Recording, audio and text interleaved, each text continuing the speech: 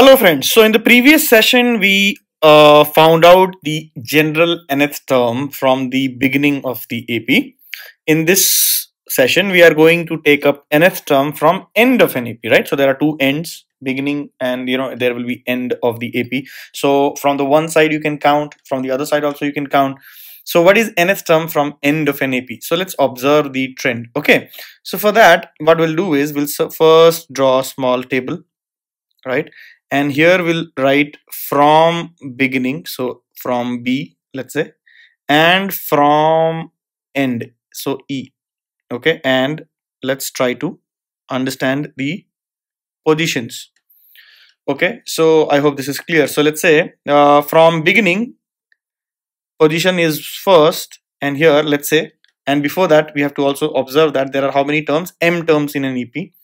So something which is first, from beginning is mth from the other side, isn't it?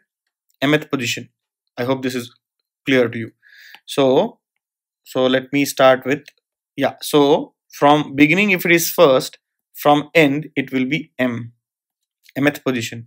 If it is second, it will be m minus 1. If it is third term from the beginning, it is m minus second term from the correct from the last, right? This is how. So hence if it is mth here, mth term from the beginning will be first term from the end, isn't it? So let's reverse this process. Now I'm saying from end here, and this is from B. What do I mean? Okay, so let's say from end. Okay, now I'm taking from end first term. I'm just reversing it. So from end first term is from beginning mth term. So this will be called Tm, right? From end second term is Tm minus 1, right? So the value of index will be m minus 1. So let me write it properly. So the index is going to be m minus 1. And hence term is Tm minus 1. Please understand these terms are, when I write T and suffix m and m minus 1, these are from beginning. So this is m minus 1th term from beginning. Okay. Now when from end third term is m minus 2th term from the beginning, right? So Tm minus 2. Tm minus 2 is the third term from the end, right? So from end nth term, right, from end, if I have to find out nth term, if you observe, it will be simply, so this will be n minus n plus 1, right? The index will become m minus n plus 1. You can observe that. So 2 corresponds to m minus 2 minus 1, correct? 3 corresponds to m minus 1 lesser than 3, right? So hence it is actually, I have to write this like m minus, so actually I should have written it m minus n minus 1, like that, correct? So 3 corresponds to m minus 2. So n will correspond to m minus n minus 1. I hope this is clear, correct? So look closely, you will get it. So second term from end is m minus 1 from beginning. Third term from end is m minus 2 from beginning. So nth term from end will be m minus n minus 1th term. So hence this comes out to be m minus n plus 1. And hence I can write this as T m minus n plus 1, right? So nth term from beginning. So what is the conclusion? Nth term from end, term from end is equal to m minus n plus 1th term from beginning, correct? This is what we learned. So nth term from when, m minus 1 and n minus 1 plus 1th term from beginning can be written as T1. This formula we already have found out, m minus n plus 1 minus 1 d, correct? Why minus 1? Because generic term of an AP is Tn is equal to first term plus n minus 1 d. So m minus 1 plus 1th term will be T1 plus m minus 1 plus 1 minus 1d, right? So that is equal to T1 plus m minus n d, right? So nth term from end will be t1 plus m minus 1 d, t1 plus m minus n d, where m and n, m is how much? M is number of terms in that AP, terms in AP, correct? Acha, if we want to express it in the form of or from the last term itself, for example, what do I mean? So here if you see there is the first term, mention of first term. Instead of that, if I want to take it from the last term, so don't you think that tm minus 1 is nothing but tm minus d, 1d less than the last term.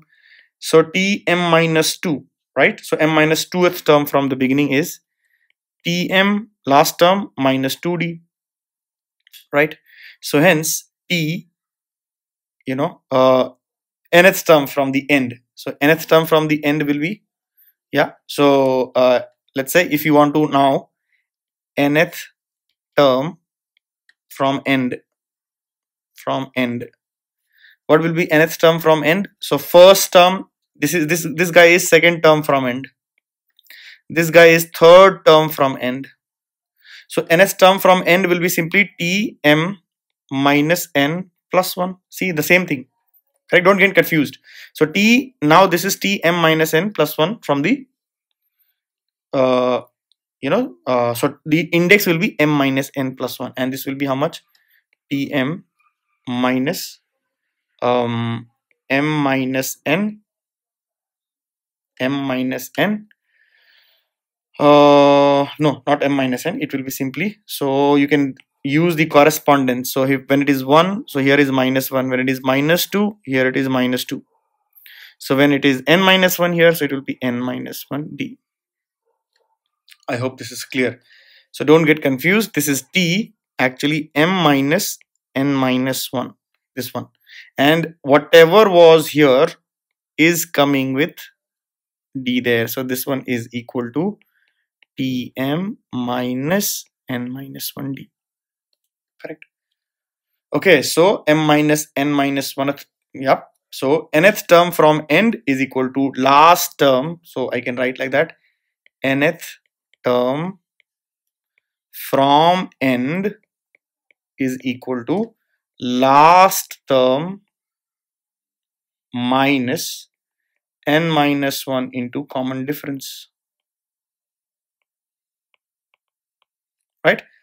This is what we can find out the nth term from both the beginning and the end. So just to summarize, tn from beginning, right? So whenever I write t and subscript n means it is from beginning, is nothing but t1 plus n minus 1d, okay? And nth term from the end will be tm minus n plus 1. We just learned this is nth term from beginning, right? This is nth term from end, right? From nth term from end is as good as saying as tm minus n plus 1, and we learned this one as t1 plus m minus nd. And if you want to express it from the last term, then this is tm minus n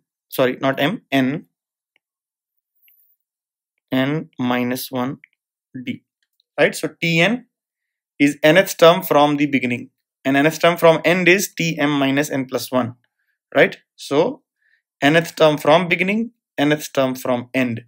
So we have to express as t and subscript. The moment I write t and subscript something, it always say it is from beginning. So hence, don't get confused. So nth term from E is m minus n plus 1th term from B, from beginning, right? And that has two expressions in terms of first term and in terms of last term.